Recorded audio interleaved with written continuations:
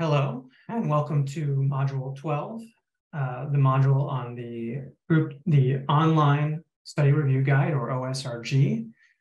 This is the final module in the Group Design Training Series for the version 5.0 handbooks.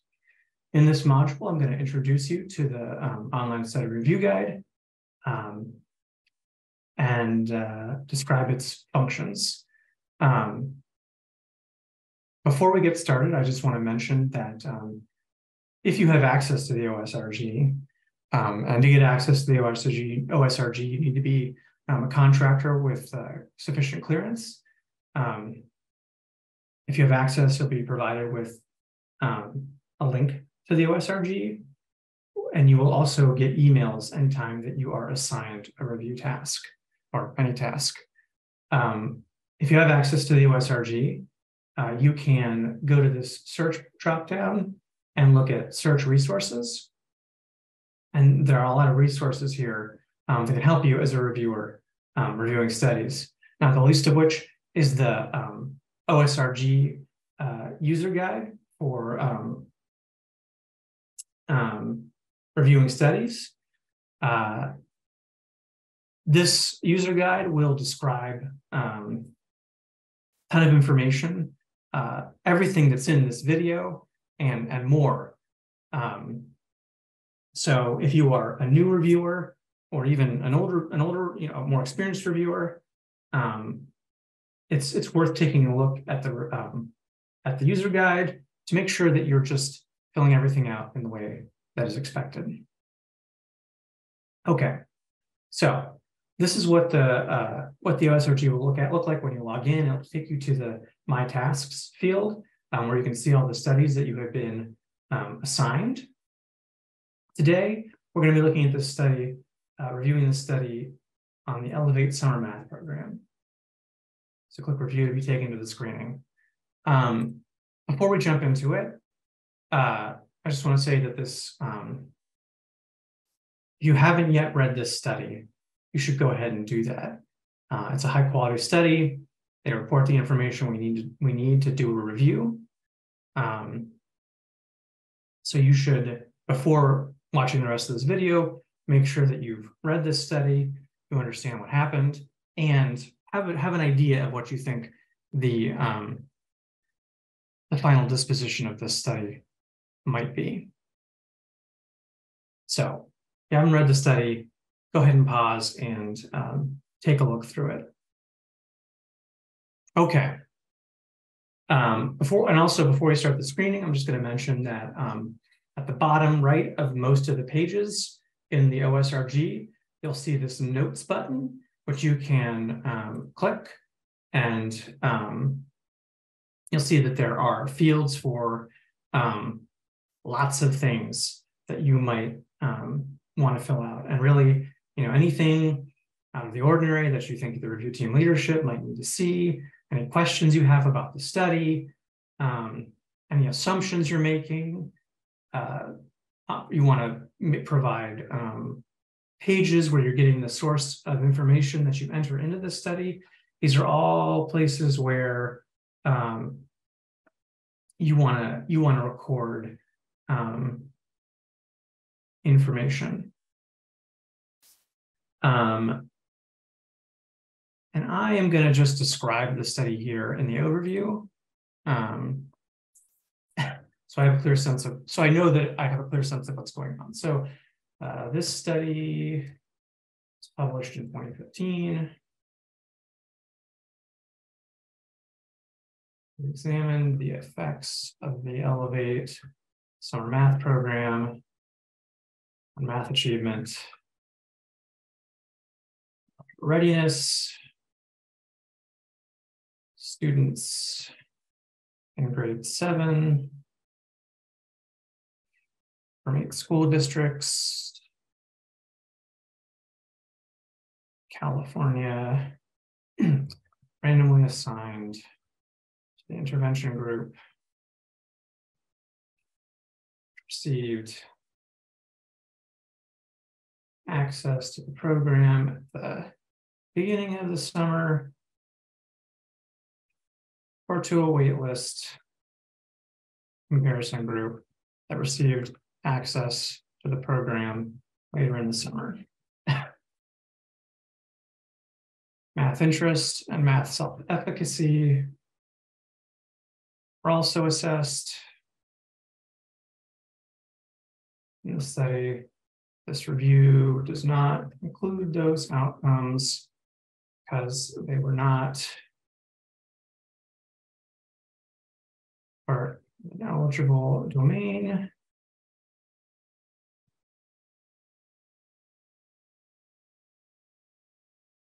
Study review guide, study review protocol.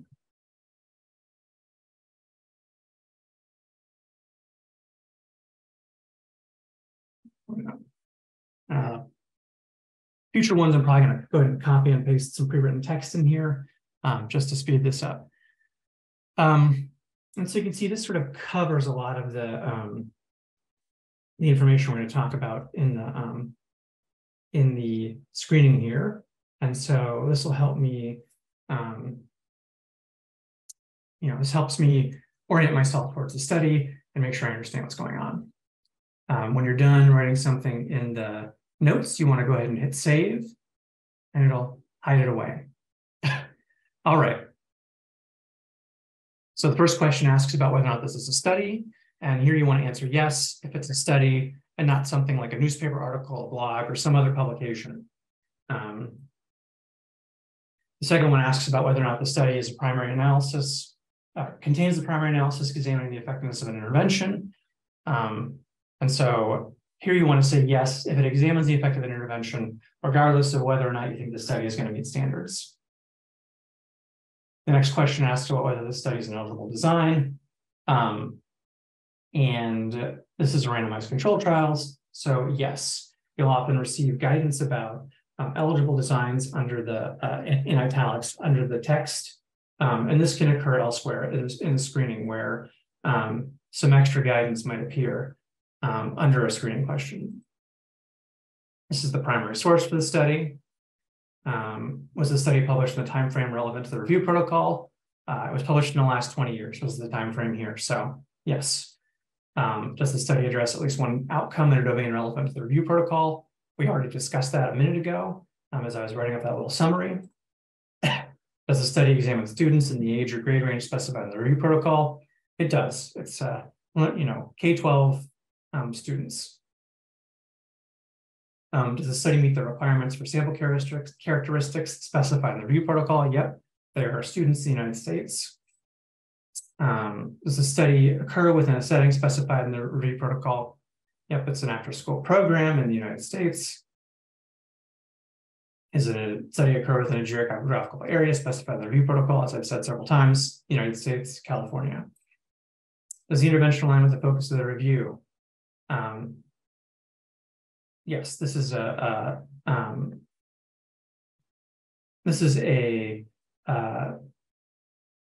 intervention that's part of the intervention of interest. Now, this note right here is incorrect. You won't see this in the version of the OSRG that you're using, but bundled interventions are acceptable under 5.0. In any case, yes, this is an intervention line with the focus of the review. And is the study free of other issues preventing eligibility? So sort of a generic question, but there's nothing in the study that indicates it's got issues that prevent eligibility. So the answer is yes. Once you've answered yes to all these questions, it'll let you know that the study is eligible. If we answer no to any of these questions, the study would have been ineligible. So I'm going to hit save and continue here. Go to the next page. Now you're going to be asked about tags. Tags only come up for studies that are reviewed as part of a single study review, a quick review, a grant review, or some other IES funded study. This is a mathematics intervention, so I'm going to select the STEM and hit save and continue. Okay, so now that we've selected tags, it's time to add measures. Measures correspond to individual findings in the study. So the first measure we're going to assess is going to be the score on the algebra exam that they use as their outcome, which is the mathematics diagnostic testing project algebra readiness score. Once you selected add measure, you'll be brought to the measure screen. Now, when you first add a measure, it's not going to look exactly like this. I had a little mix up, and so I had to start over. This will typically be blank, won't have a measure here, and there'll be a blue button that says select measure. So if you click on the select measure, it'll open up a measure search bar. And you want to do your absolute best to match the existing measure in the study to one that's already in the database, right? This is the mathematics diagnostic testing project, algebra readiness test. You can see that there's the overall test, some subtests, and then another outcome that we'll use in a minute, which is the past 3 or more topic areas. You want to make sure it's in the correct domain. This is an algebra test, and so it is in the algebra domain. It's been used in a different review of this study, so we're going to go ahead and use this domain, or use this outcome measure. First question you'll be asked is whether or not the measure is overlying with the intervention. And this is the first time we'll see one of these question marks. Question marks, you can click on them, and they will offer you a little bit of additional information about what the question is asking.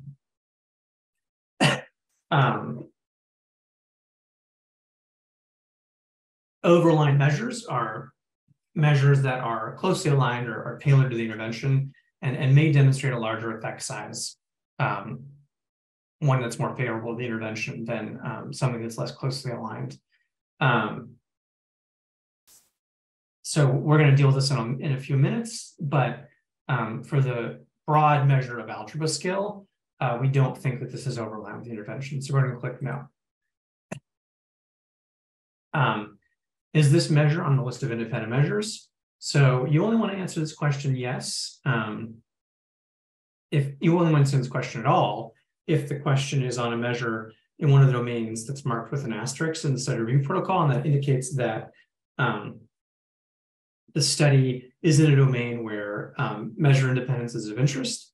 If you accidentally click on this and you realize, oh wait, this is not a domain where independent measures matter, you can always clear your selection by hitting the X, and you can do that on any of these selection boxes throughout the OSRG. However, this algebra domain is one of those domains where measure independence matters, and so I've already looked this up in the study review protocol. It is an independent measure. I'm going to select yes. Did the analysis control for any endogenous covariates? Endogenous covariates are covariates where that may have been collected after the intervention began and are potentially affected by intervention assignment. No endogenous covariates were included in this study, so we're going to click no. Was the measure collected in the same manner for both the intervention and comparison groups? Yes, as far as we know from the study, these were provided in the same way as a part of the Elevate Summer Math Program to both groups. I'm going to select yes here.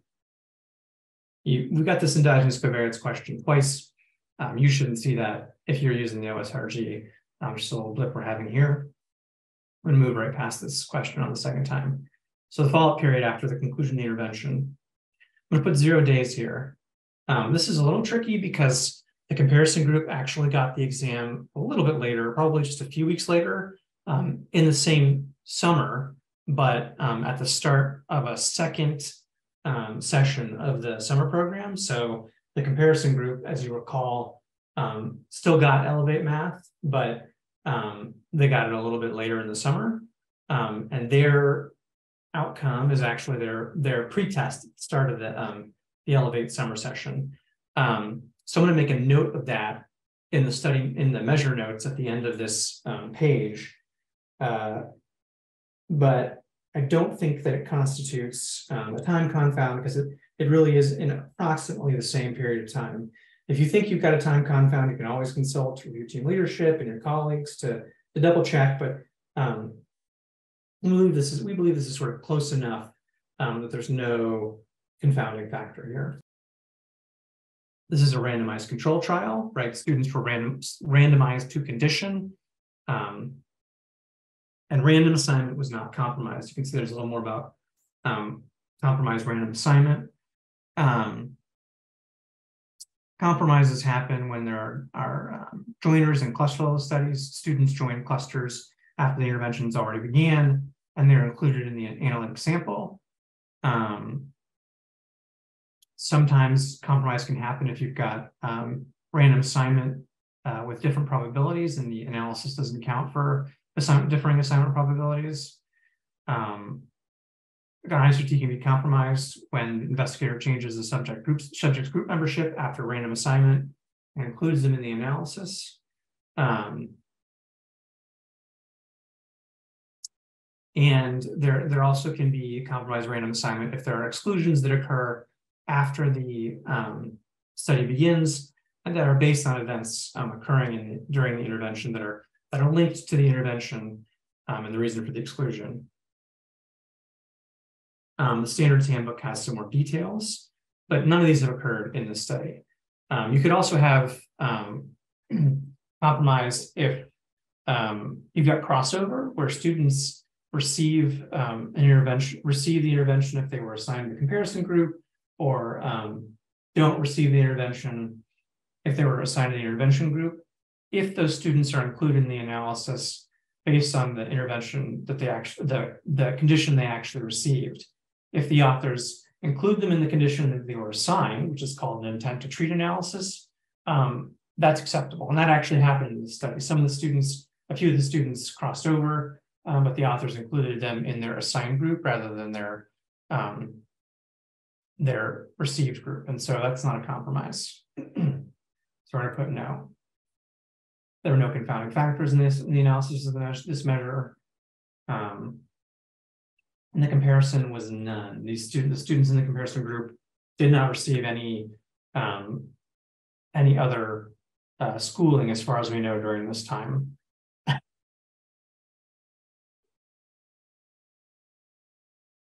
Does this data represent the full sample? The answer is yes. Right. Sometimes there are subsamples in studies, right? That represent smaller groups that typically demographic groups the reviewers, the authors might be interested in to see if the intervention was especially effective, right? For lower performing students or something along those lines. But this study just focused on this primary sample. Is this analysis with cluster level assignment? No. The students were assigned individually to the intervention or comparison group. There were clusters in the study, but these clusters were not part of the mechanism of assignment.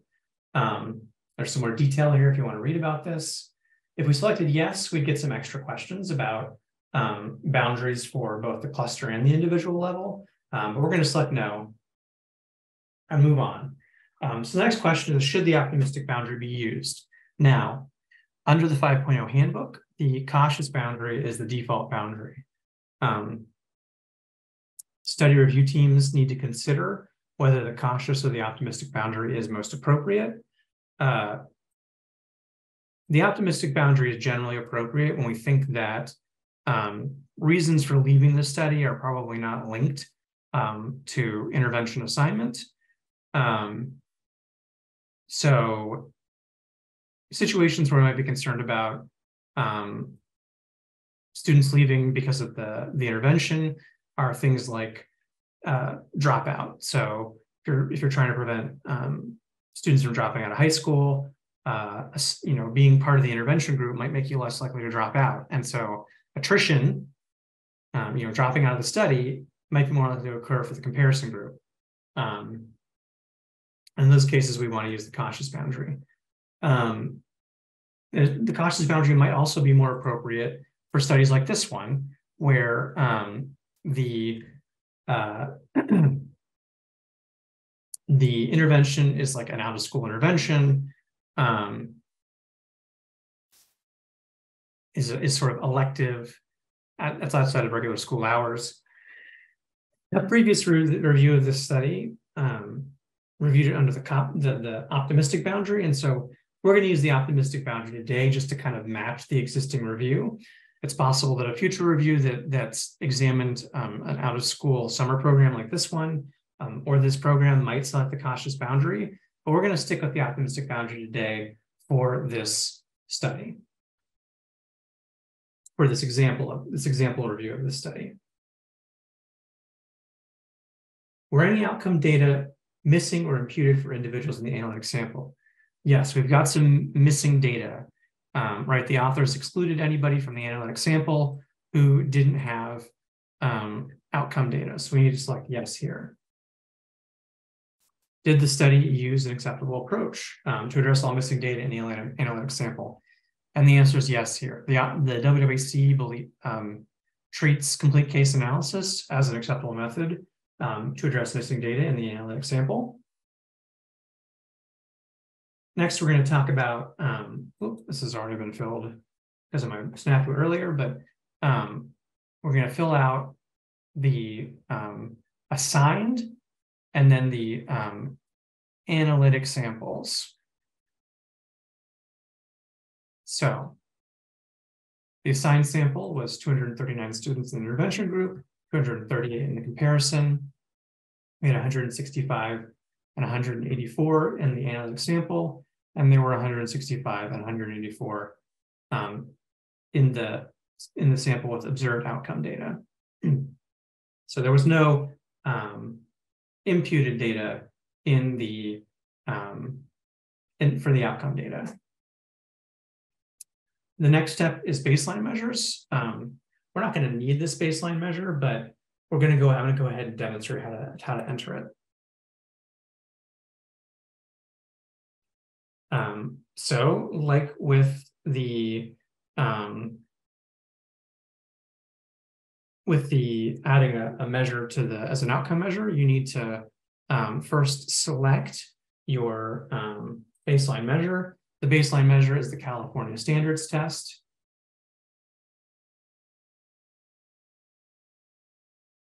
And it is in math. As before, we want to make sure that we're matching as closely as we can. The study talks about 6th grade.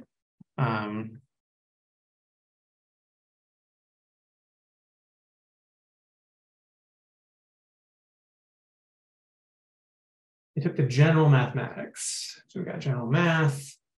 Let's add general in here.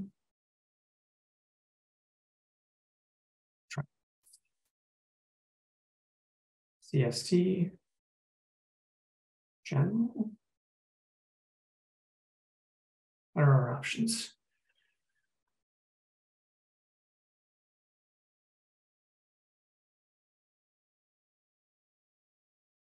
Oh, we've got a lot of options here. This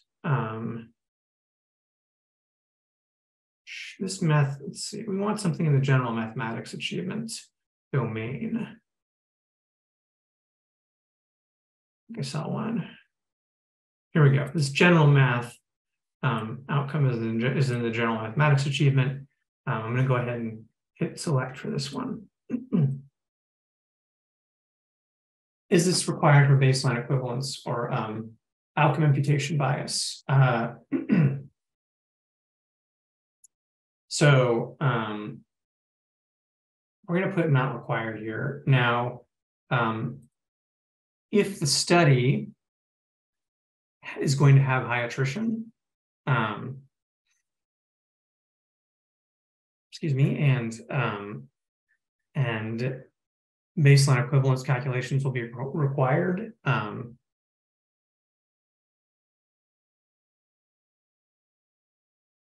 You will need to, well, you'll want to select that. But I sort of know already that it's not going to be required.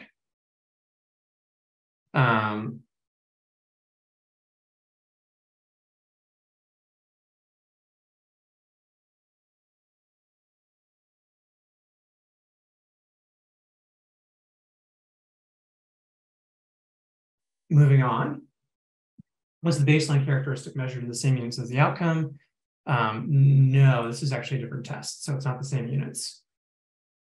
Or any baseline data used imputed to estimate the finding? The answer here is yes, actually. So they used that. They used the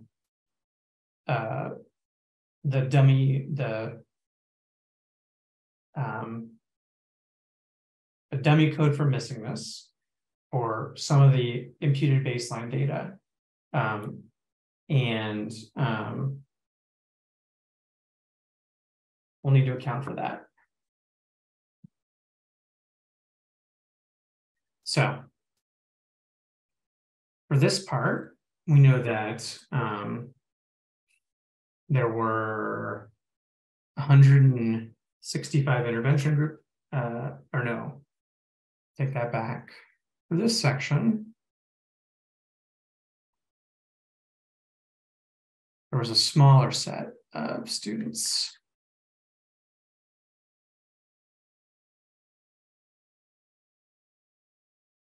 So on page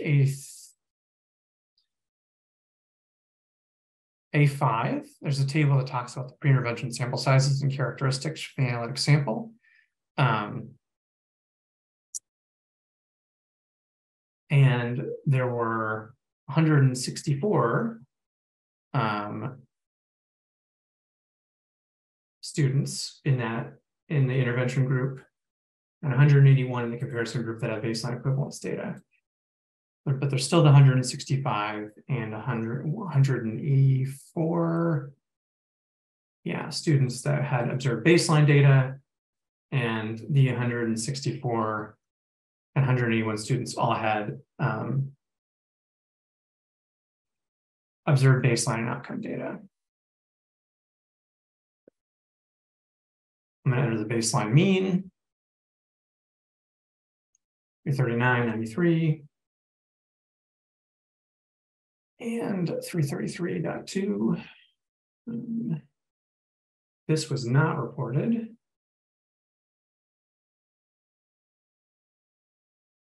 Oh, I had did this wrong. This is also the same one.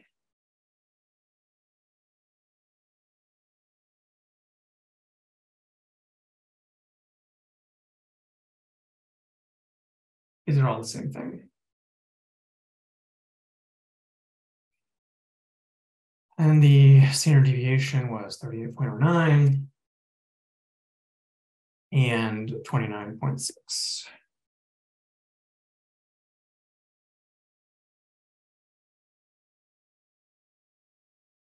And these are the same values from up here. Does the analysis adjust for this baseline measure at the individual level? The answer is yes. And it was regression, it was an ANCOVA adjustment. They didn't report the correlation, which doesn't matter for this for the regression or ANCOVA adjustment. And they reported the unadjusted mean and standard deviation for this one. Click save and continue, and we move on.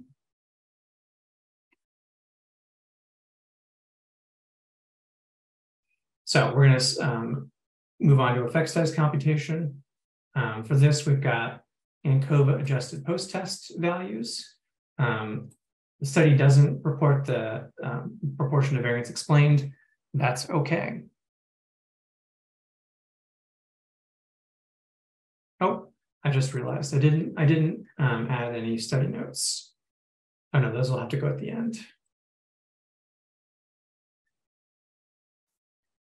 Okay, so back to the ANCOVA adjusted post-test. So we've got the ANCOVA adjusted values are on page let's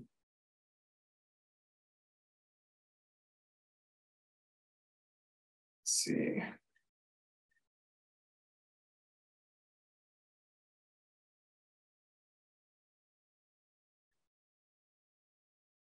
page A6. So the intervention group had an average score of 20.81, and the control group had an average intervention score of 16.8. The standard deviations were 6.63 and 5.92. This question asks if a negative result indicates a favorable outcome.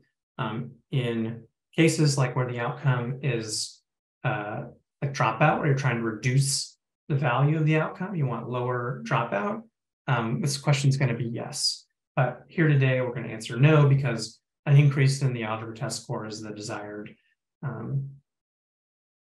value. The authors do report effect sizes.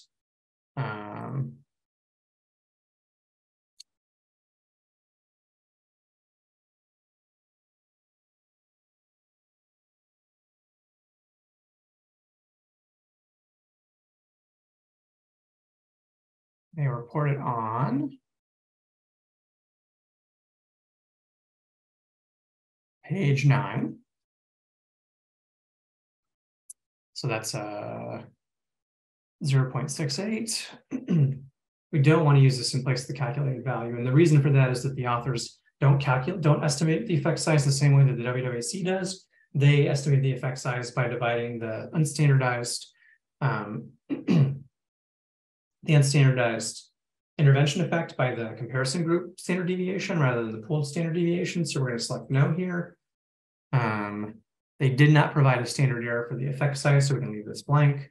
They provided a p-value of less than 0.001, so we're just going to put 0.000. We'll make a note of what the authors reported later, and we can use this in place of the calculated value.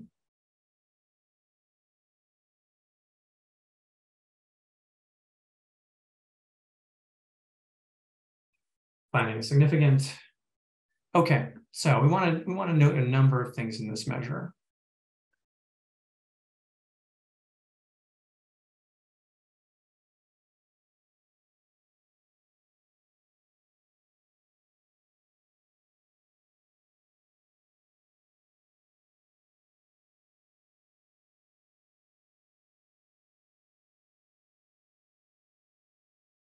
So we want to note that the authors used a missing data indicator method to account for missing data in the baseline measure.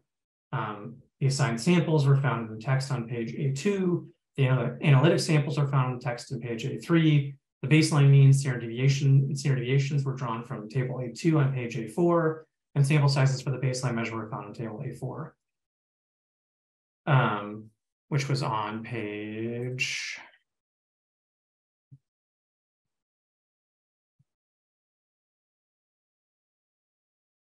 A5. I noted the authors calculated the effect sizes by dividing the effect size estimates by the comparison group standard deviation. So it's not clear if it's also not clear if they performed any sort of small sample correction. And I also talked about the post-test being immediate for the intervention group. The comparison group outcomes are from the first day of the second session summer program prior to receiving the intervention. They're probably no more than a few weeks apart during the summer. And then the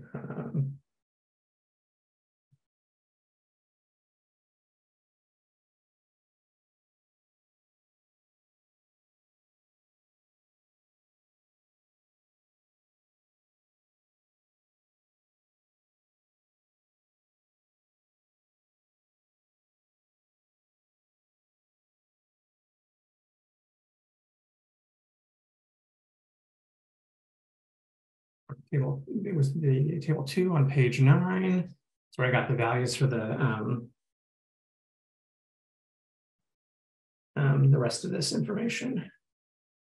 Save and continue. Okay, so I hit save and continue in the measure field, but I realized I made a small error. And if you make an error, you can always go back and fix it. So I'm going to click edit and scroll all the way to the bottom. This study reported p-value should actually be 0.001. So anytime the authors report that the value is less than something, so if it's less than 0.05, you want to put 0.05. If it's less than 0.01, you want to put 0.01. And if it's less than 0.001, as it says in the study, you want to put 0.001. Just to say a little more about this section, we generally don't use the study reported value for the effect size. We prefer to report our own effect sizes. We only use the study reported effect sizes under a small number of cases. And you can, if you want to see more about that, you can look at the handbook, but we will frequently use the study reported p-value. We don't use the study reported p-value if the authors don't report it.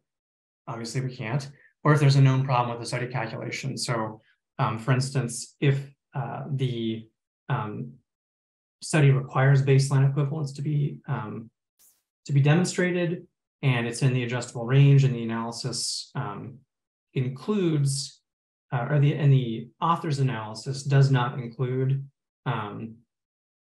the baseline equivalence covariate, we don't want to use their p-value. But in this case, it's not required, and they do include it actually. So we can use their p-value because they include all the same adjustments that we would anyway. The other case we would want to use this is if the authors don't account for clustering, and there's a mismatch between the unit of assignment and the unit of analysis. But here it's an individual assignment study. There are no concerns about that. So we're going to click Save and Continue. When you arrive at Save and Continue, you need to go ahead and select Main Finding. This is a main finding from the full sample. Got a few more measures we want to add. So we're back at this page again. The other main finding that we're interested in today is going to be algebra readiness, which is the percent passing at least 3 of the 7 topic areas. And this is based on the mathematics diagnostic test again.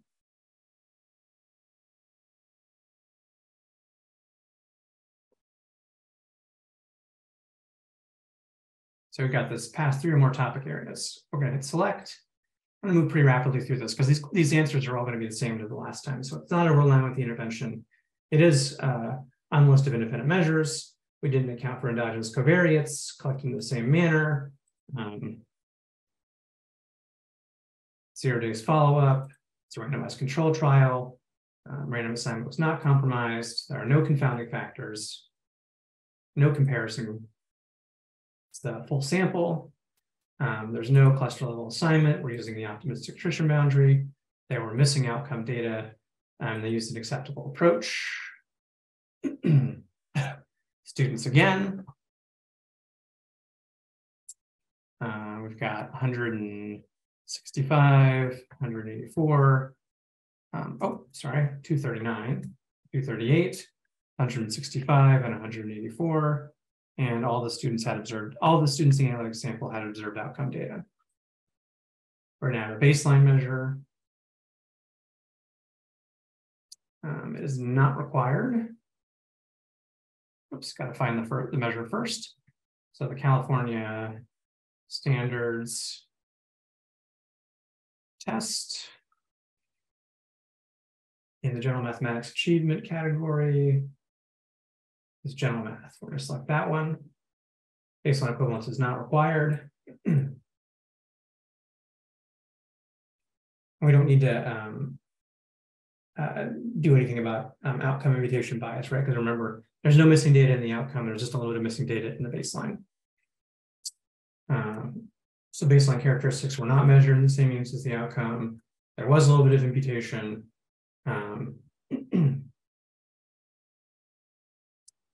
And was there missing baseline data for the analytic sample that was not included?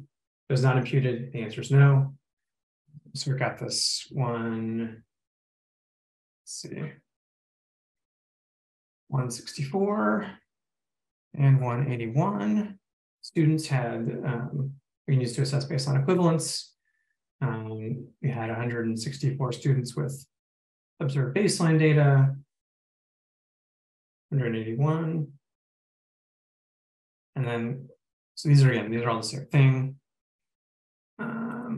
340.06, This is the intervention mean for all three of these groups, and 336.68 for all three of these groups. Standard deviations are 39.07 and 32.11.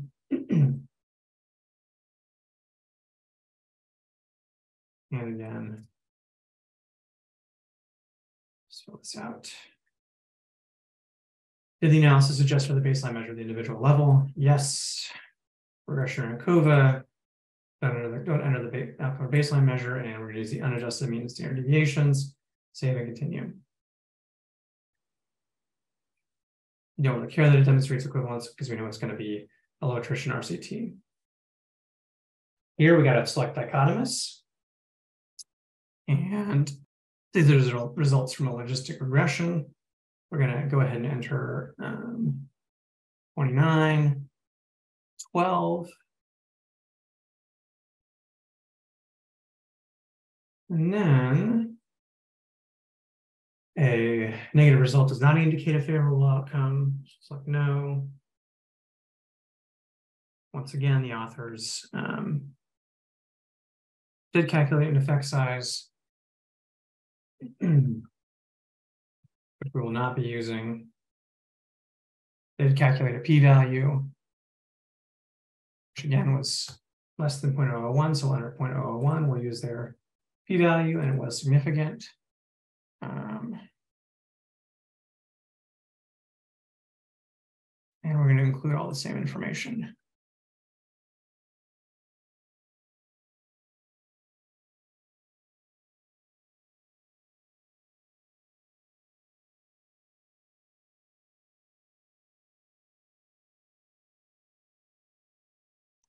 Okay, so the last thing we're going to do is we're going to enter some topic area outcomes.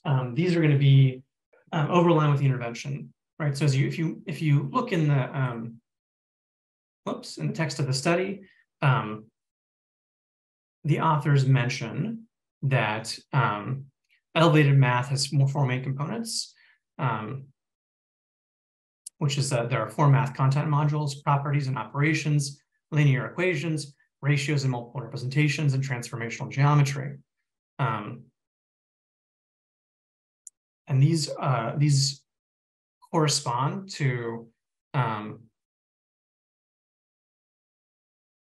the subscale outcomes that the authors reported on. And so these subscales are closely aligned to the intervention content. There's reason to believe that it might be more favorable for students in the intervention group. So go ahead and click and add a new outcome. Select a measure. It's another mathematics.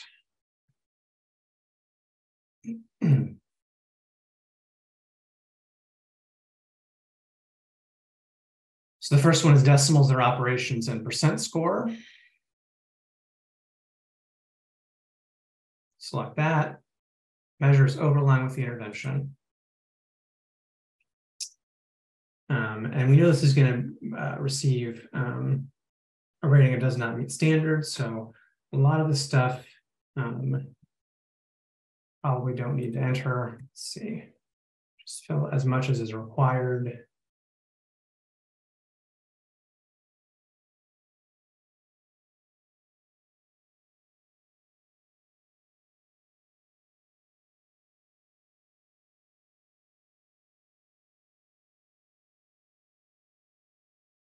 $239,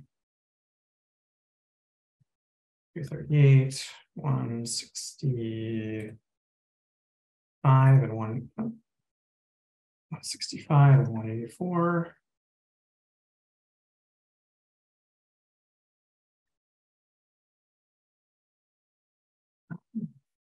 And then I'm just going to add a little note here about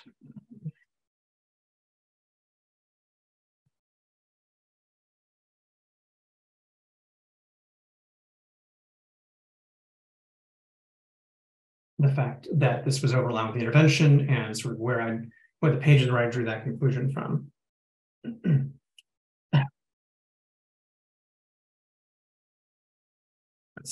Let's see.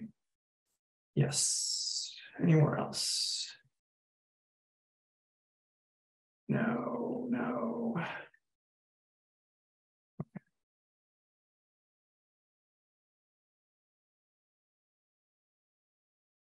It's other be a supplemental finding because it's a subscale. And we're gonna do that for the other outcomes.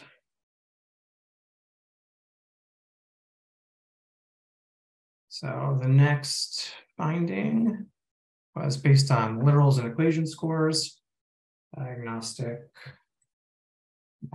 mathematics,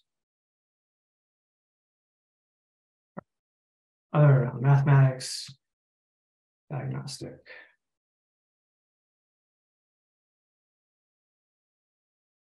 Literals and equations, going to select that one. Yes, it was overaligned. Selected in the same manner, 0 days. Randomized control trial, there were no confounding factors. Random assignment was not compromised. There's no comparison group. It's the full sample.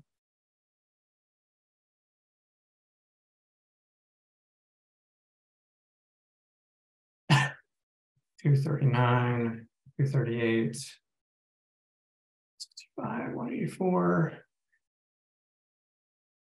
And I'm going to put that note in again.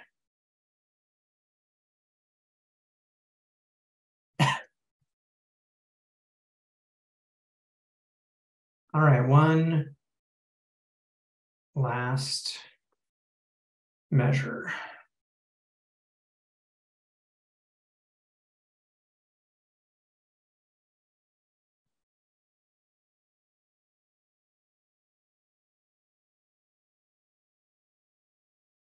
Geometric measurement and coordinate geometry score. It was overlined with the intervention. It was collected in the same manner. 0 days. It's randomized control trial. It's not compromised. Confounding factors. There's no comparison. The comparison group doesn't receive anything. It's the full sample.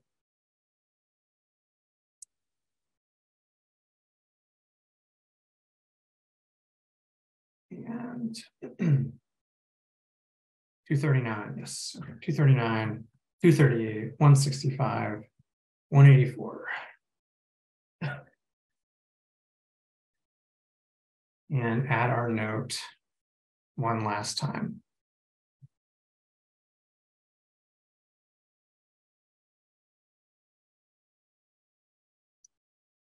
Okay, so at this point, you will sometimes need to aggregate findings. You only need to use the aggregate findings button if you're trying to aggregate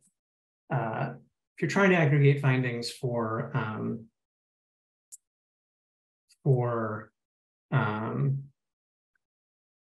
two or more subsamples, like boys and girls, to create a new finding. If the author didn't provide the full sample finding,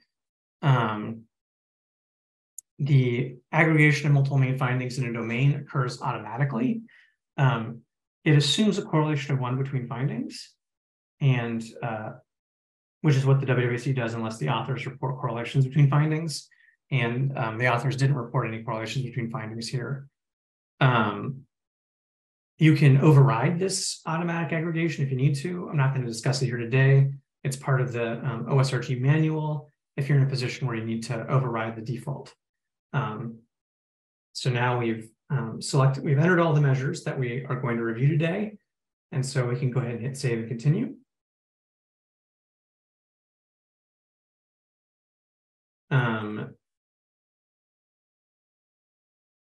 So this study includes students from several schools. So I'm going to select multi-site here.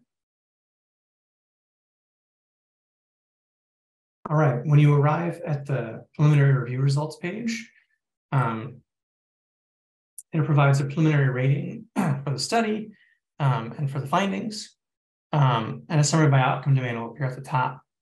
And then they will have some information about each finding grouped by domain. Any adjustments that are performed by the OSRG will be noted with a footnote.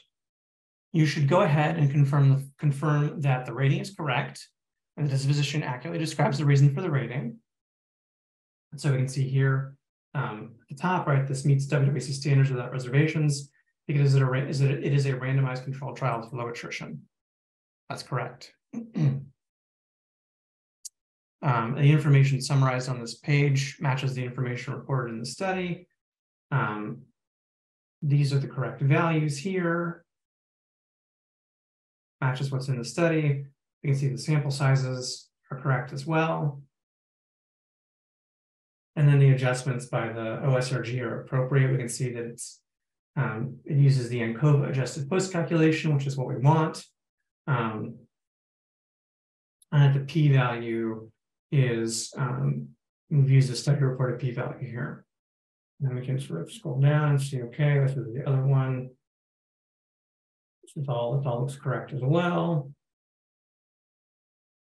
We've entered sort of about as much information as we had to for these three over-aligned interventions that does not meet standards. The information is all correct. And we have our study note at the bottom. Okay. I'm going to click Save and Continue.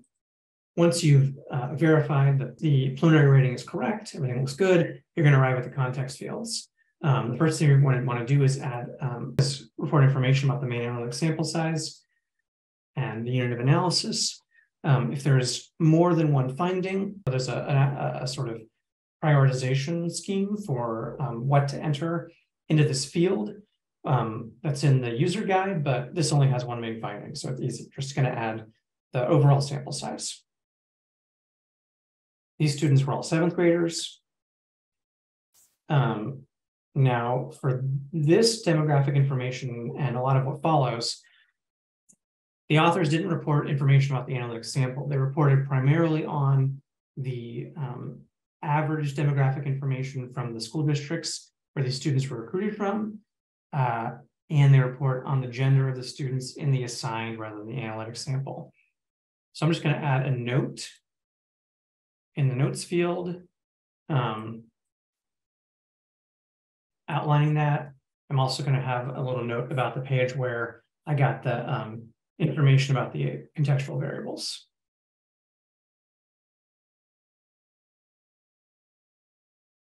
Okay, so I'm looking at the study on page A2.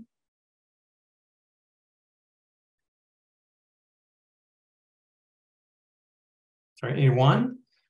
We can see that there were 34% Asian, 2% Black, nothing is reported about American Indian, Alaskan Native, Native Hawaiian, or other Pacific Islander, and 9% of students are white. And so you can see these are currently outlined in red. And if I try and leave, it's going to let me know that these need to report to 100%.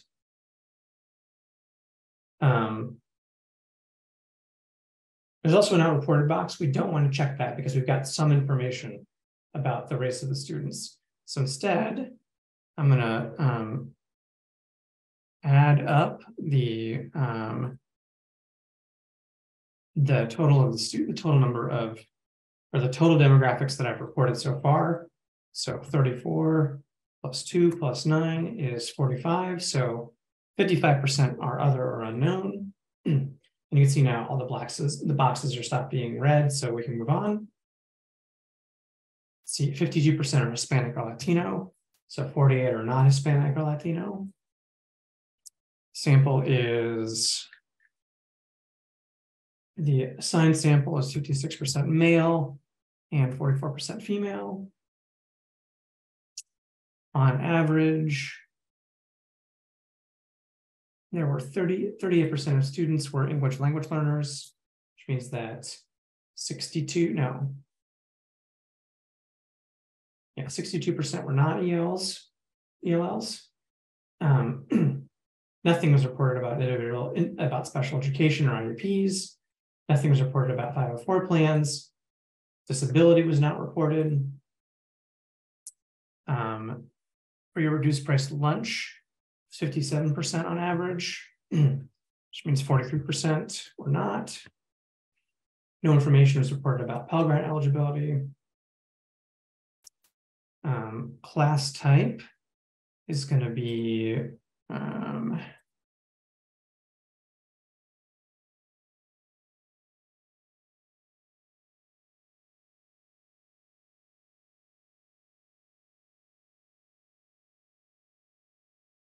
so this is a general curriculum, not a special education curriculum, and it is sort of a classroom. So we're going to go ahead and enter general education here. The schools were public schools. The authors report that it's suburban. There's some more information about this in the user guide about how these are, what the definitions of these are. But in general, if the authors report that that's from rural, suburban, urban, you can select what's in the study. You might only need to look at the definitions of these if it's not clear from the study which of these is most appropriate. Here for region and state, the authors report that it's in California.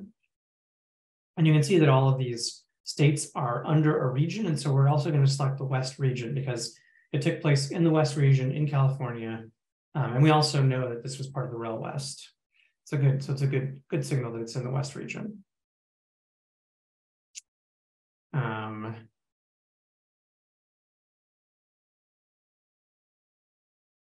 The summer program doesn't describe a lot of information about how it's delivered based on the information in the study.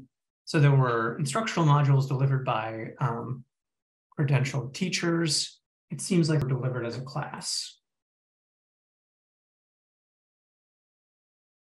The intervention type is going to be practices are discrete. They're defined activities. Products are usually branded or commercial interventions. These are curriculum or software. Policies are an education policy, a set of guidelines or rules or plans that are used as the basis of making decisions. This is going to be a product, right? It's produced by a group. They provide the classroom and supplement material and enrichment, and it's supported by the developers. It is an out-of-school supplemental, and the primary target is students. Save and continue.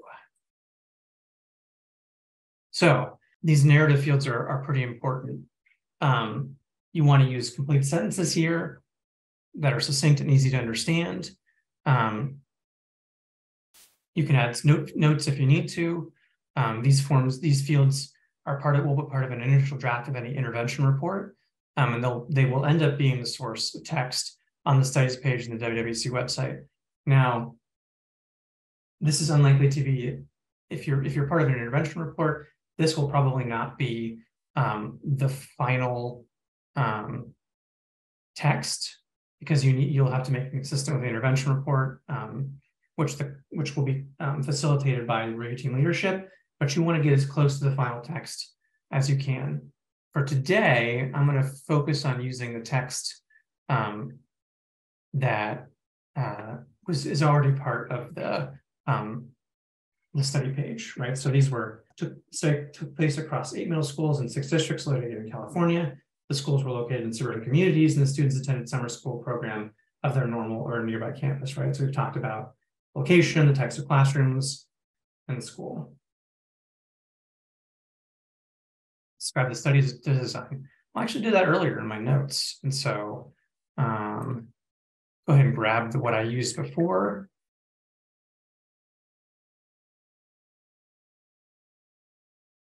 So we've got details from the samples. So this information came from A1.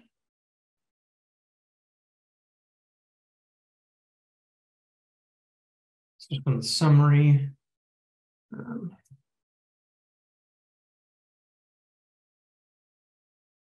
Initial front matter. This came from A1 and A2.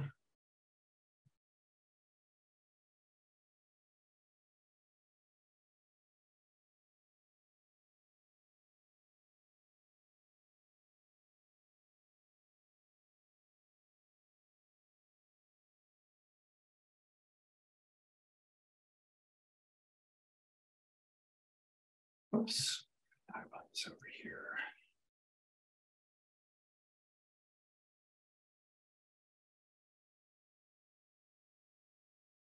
Randomized sample included 177 students, 239 assigned to the intervention group, and 238 assigned to the control group.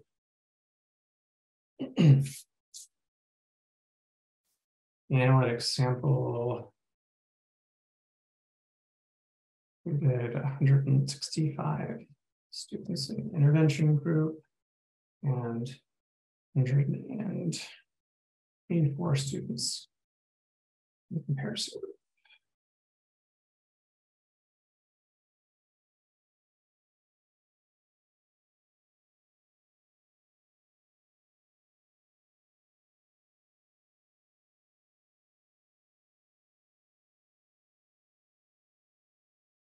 Intervention group is included in the study. This is described in page 2 through 4.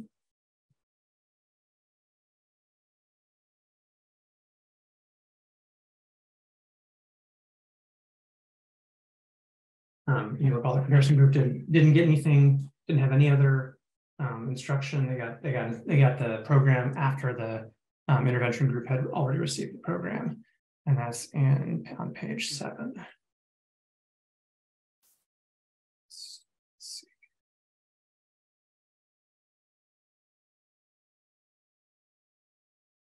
And it all comes from page 3 in box 1.